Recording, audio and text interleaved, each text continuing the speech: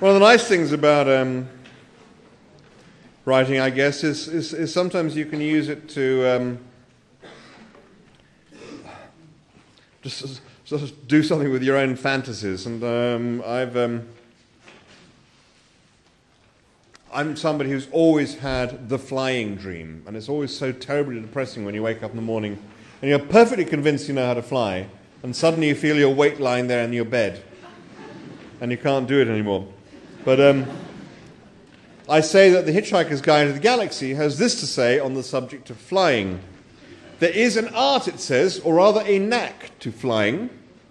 The knack lies in learning how to throw yourself at the ground and miss. Pick a nice day, it suggests, and try it. The first part is easy. All it requires is simply the ability to throw yourself forward with all your weight and the willingness not to mind that it's going to hurt. That is, it's going to hurt if you fail to miss the ground.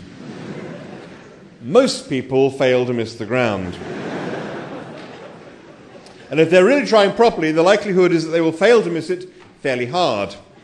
Clearly, it is the second part, the missing, which presents the difficulties.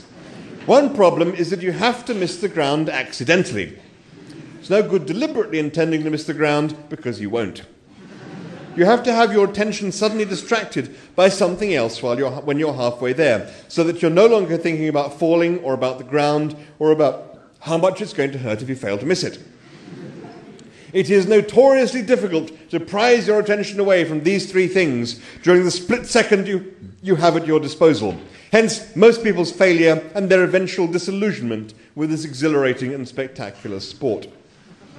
If, however, you are lucky enough to have your attention momentarily distracted at the crucial moment by, say, a gorgeous pair of legs or tentacles, pseudopodia, according to phylum and or personal inclination, or a bomb going off in your vicinity, or by suddenly spotting an extremely rare species of beetle crawling along a nearby twig, then, in your astonishment, you will miss the ground completely and remain bobbing just a few inches above it in what might seem to be a slightly foolish manner.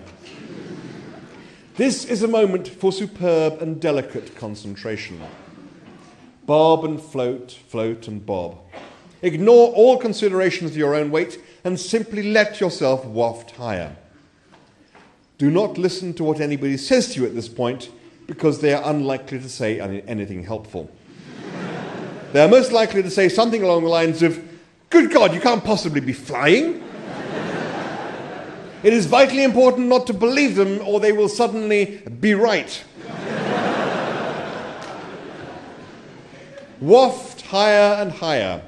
Try a few swoops, gentle ones at first, then drift above the treetops, breathing regularly. Do not wave at anybody.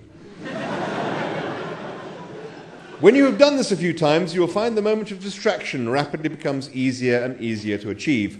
You will then learn all sorts of things about how to control your flight, your speed, your maneuverability, and the trick usually lies in not thinking too hard about whatever you want to do, but just allowing it to happen as if it was going to anyway. You will also learn about how to land properly, which is something you'll almost certainly cock up badly on your first attempt. There are private flying clubs you can join which will help you to achieve the all-important moment of distraction. They hire people with surprising bodies or opinions to leap out from behind bushes and exhibit and or explain them at critical moments. Few genuine hitchhikers will be able to afford to join these clubs, but some may be able to get temporary employment at them.